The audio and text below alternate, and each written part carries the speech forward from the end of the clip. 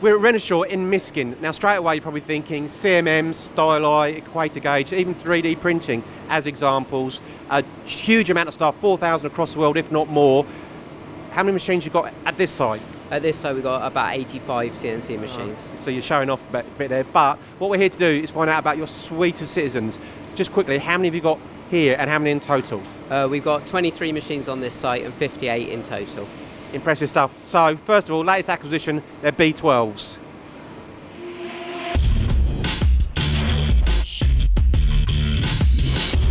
So latest acquisition, you've got six B12s in total, of which you bought 3 recently. Yeah.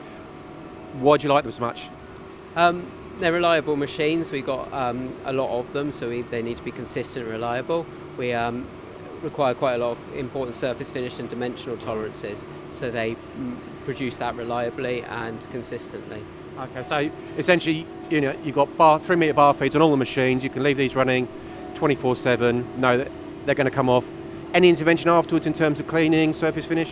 So some processes are required afterwards on some parts, but a lot of our parts just come off complete. Yeah. They're clean, just to remove the oil, and then they're ready for assembly.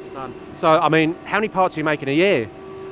This line we're making about 2.5 million parts a year on this line of Citizens, so quite a lot of parts. So keeping those processes nice and straightforward and no other operator intervention key, I should imagine. Yeah, keeping our operator input down to a minimum, helps keep our costs down, and consistent, reliable processes are important. And what I'd like to do is just have a quick look at some of the parts you're making on the B12s, if I may. So we've got some we prepared earlier. Yeah, so there's fairly simple parts we make on these B12s, but we've got a lot of grooving, turning, threading, some broaching in the end of this part as well. So you know, quite a bit going on, but all fairly simple in a way to start with.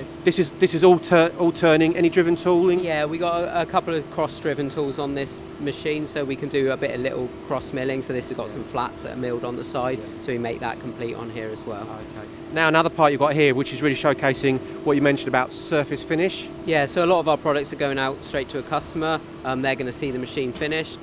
So the surface finish on outside faces are important. Yeah. So this part comes off complete with that finish, and there's no subsequent finishing operations to improve that. So we're relying on the machine to give us a consistent surface finish, so the customer sees. And you say consistency. You know, you've got confirm how many machines across the group?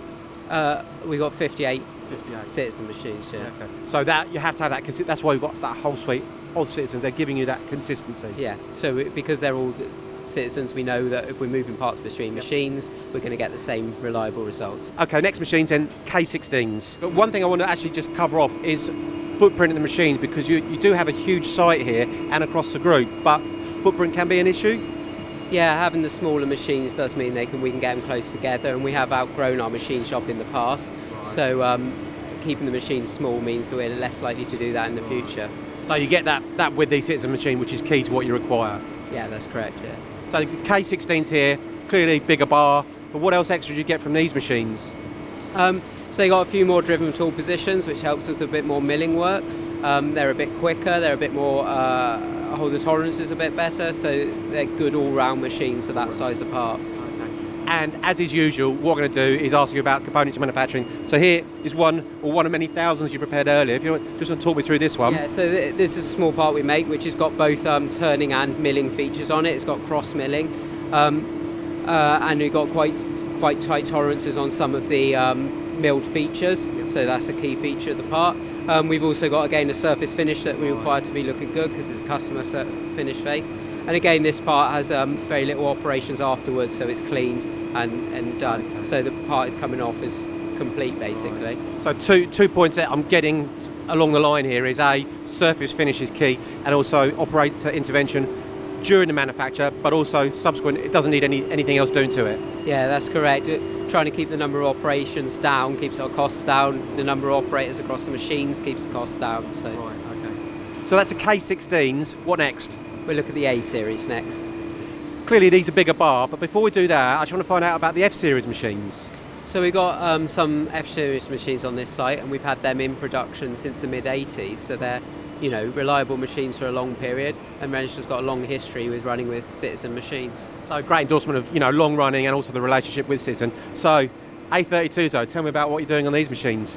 So these machines are obviously, like I said, bigger than the K series, but they've got a few more driven tool positions as well, and they're much more rigid, stronger machines, so we can do a bit more heavier machining and get into the guts of the thing a bit more. Okay, so the bigger cuts. So a great example here is this component? Yeah, so we've got a component here where we've got quite a lot of machining to take out the middle. That doesn't take a lot of time to take out the hulk of that, but we've still got all the features of the cross milling and the face milling to give us the complexity in the part, and we've got a lot of different turned parts on it as well, so quite a complicated part. And another example you got there hidden away? Yeah, so although these are bigger machines, we do make smaller parts on them sometimes.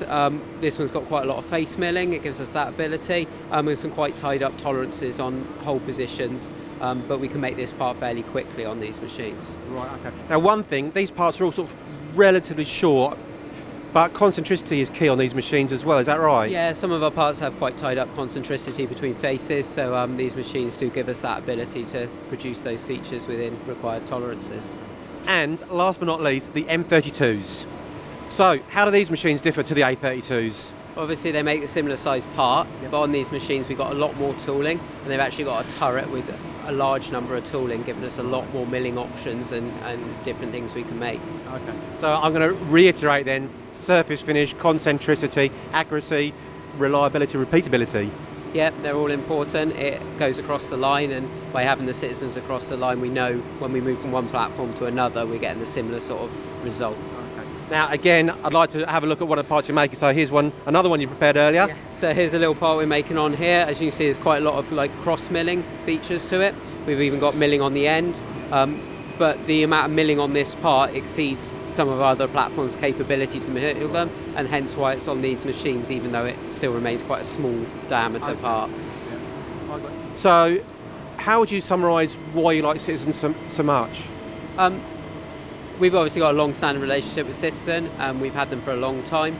By having a line of all Citizen machines mean we've got a consistency of approach. We've got the same machines on multiple sites, which means we can transfer production between two different sites and get the same results. We get the reliability we want, we get the dimensional tolerances we want, and we get the surface finishes we want. So the whole package together gives us exactly what we want. So there it is, a great insight into Renishaw PLC, which is a global company being supported by Citizen Machinery UK.